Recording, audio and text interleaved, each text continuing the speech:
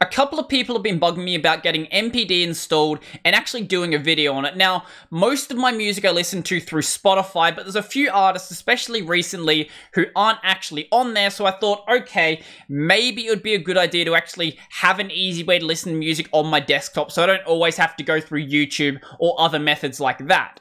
Now, getting MPD set up is really easy, but I also want to have things like my media keys working as well, which isn't that difficult. However, it is a little bit of extra work. So when you're trying to get MPD set up, there is a sample configuration you can use, and you can copy it from /user/share/doc/mpd/mpdconf.example.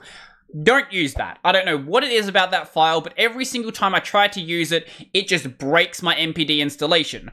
My better suggestion would be to either take my dot file or take the dot file from the Arch Linux wiki. I don't know what setting is hidden in here that's breaking everything, but for whatever reason, it seems to break it every single time. So what we're going to be working with is this configuration right here. So if we go over to the MPD directory and then mpd.conf inside of my .config, all of this can be located in .mpdconf as well in your home directory. However, I don't like it being there. So inside of this file here, we're going to make a couple of changes. So we're going to set our DB file location. So by default, it's going to try to put it into your .config directory. So the database is where all of the general information about how to find the music is located. So this is so you can very easily load up your music.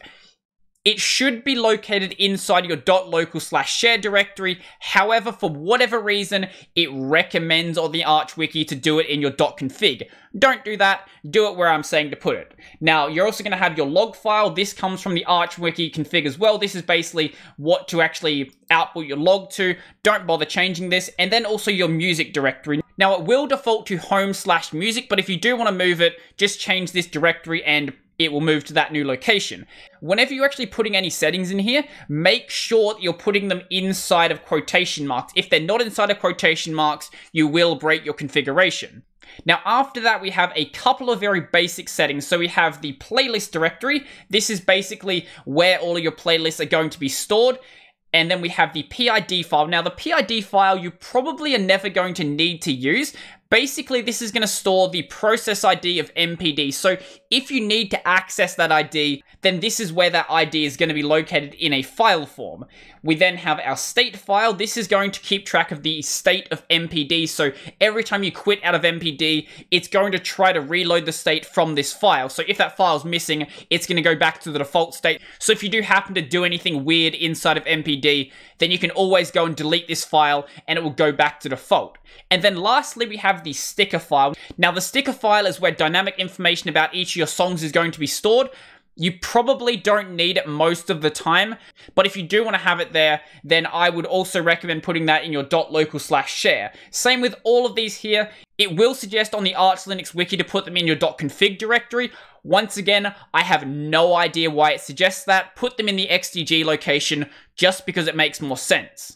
I would also suggest setting the auto update setting as well. So this is going to make it so every time you add a new file into your music directory, it will automatically go and update the database. Otherwise, you're going to have to go and do that manually. So if you're using, say, MPC as your interface, you would do MPC update. Or if you're using NC, whatever that application is called, you would go and press U. Either one will work, but I recommend just having auto update set to yes, because it will make your life considerably easier. And you can also go and set the depth in the folder it's going to look for. And setting it to 0 will mean that it will just check the music directory itself. It won't check any folders inside of that directory. If you do want to do that, however, you can go and set the depth limit, or if you just don't include this setting altogether, it's just going to do a recursive search until it hits the bottom of the directory tree. Also, just to not be really annoying, go and set restore pause to yes. So that means that whenever you open up MPD, the music will start paused. It won't automatically start playing. So MPD runs on port 6600. So if by chance you have some other application also trying to use that port, you can go and configure this with the port option. But you're probably not going to run into anything like that, especially anything written for Linux. They probably should know, if they're a reasonable developer, what popular applications are using for their port number. If you want to go and change the symlink behavior inside of the music directory, we can use the follow_inside_symlinks, and the follow underscore outside underscore symlinks as well. Now, both of these will default to yes. So follow inside symlinks means that if you have a symlink inside of the music directory that links to somewhere else inside of the music directory, whether that should actually be followed. Now, the outside option means that if you have a symlink that points outside of the music directory, whether that one should be followed. Now, unless you use symlinks inside of your music directory, it doesn't really matter what the options actually are set here. And apparently for Pulse Audio, you need to go and do this right here to make it work. However, if I go and delete this, it still works just fine. So I don't know, maybe it's a problem on other people's systems. At least on my system, it's not really that much of an issue. So even if we go and restart MPD right now, so let's go and kill MPD and then restart it and then go and play a song. I actually have to open up NCM, whatever the application is called, play it. As we can see, that seems to be playing just fine. So I don't know, maybe it's not really a problem. Now, MPD is just a music player daemon, so you need some sort of client to access it. Now, typically people will use something like NCM PCPP. I'm going to do a dedicated video on this, and it seems like a pretty useful tool from what I've seen. If you just want a bare CLI tool, you have the option of using MPC. I wouldn't recommend using so just because you don't have any interface whatsoever, and there are options for GUI tools as well if you prefer to have a GUI option. Now, for the media keys, there are tools built directly for MPD, but personally I like to use PlayerCTL because PlayerCTL is generic, so I can use it for things like Spotify, Chromium, and I can't actually use it for MPD, and that's because MPD does not support MPRIS. So we also have to go and download an extra application. This is available on the AUR. It is called MPRIS 2. And when we go and run this, now we'll see we can actually go and use our media keys just fine. So you don't have to do any configuration for this. Basically, just run the application and it works perfectly fine in the background. So every time you launch up MPD, I would recommend also launching up MPRIS 2 as well. And PlayerCTL is pretty straightforward. So we have PlayerCTL pause, which will pause the song. We have PlayerCTL play, which will play the song. We have PlayerCTL play pause, which is my preferred method because that's going to be a toggle. So spell it correctly. I thought I did a video on this already, but apparently not.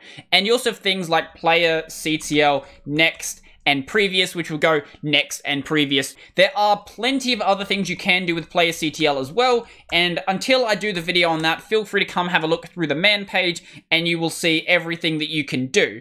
Now, I would also recommend running this with another option. So if you do PlayerCTL -- player and then pass in MPD, this is going to make sure it only runs on MPD because I said it was generic. So PlayerCTL will actually run on the first player it matches on. So if you have, say, Chromium open and MPD, it might try to run on Chromium. And then if you're using something like, say, SXHKD, all you're going to do is go into your configuration file, go down to wherever you want to put your media key support, and then just bind those commands to whatever keys you want to support. So I like having them on the super keys as well. So I do things like Super F8, Super F6, so on and so forth. That's just how I like to work, but you don't have to do that. You can bind it directly to the media key you want to support. Now, when it comes to auto-starting MPD and MPRIS 2, my recommendation is typically to do it in your XNetRC, but if you want to do it as a systemd job, you can go and do so, but I'm not going to show you how to do so in this video. If you want to start it in your XNetRC, go into that file, and then just, run the application. So MPD, launch in the background, MPRIS 2, launch in the background, and there you go. It's going to be working just fine now. So I think that's pretty much everything for a basic MPD setup. I know there's some extra stuff you can do if you're working with ULSA and it can't automatically detect your sound card. I'll leave a link down below to the Arch Linux wiki, which does a pretty good job at explaining that, but since I'm using Pulse Audio, it seems to just work out of the box. Now, keep your eyes open for the countless MPD client videos I'm going to do going forwards. I'm not sure what the first one's going to be. Maybe it'll be NCMMMP, whatever the name is. I don't know what the name is. It's a terrible name, and I'm never going to get it right. So, I think that's pretty much everything for me. But before I go, I would like to thank my supporters. So, a special thank you to Joachim, Corbinian, Andrew, Craig, Nathan, Monster, Joseph, Peter D, Road, Tony, Brennan, Donald, John, Marek, Mikkel, Nate Dog, Nephite, Tees, and Zilva. If you want to go and support my work, there'll be some links down below to my Patreon, LibrePay, Subscribe, all of that sort of stuff. I've got my podcast, which is Tech Over Tea, available anywhere you listen to audio podcasts and video podcasts, any sort of podcasts. And I've also got this channel available on Library, Odyssey, BitChute, and some other platforms as well, if you want to watch it somewhere that isn't YouTube. So I think that's pretty much everything for me, and I'm out.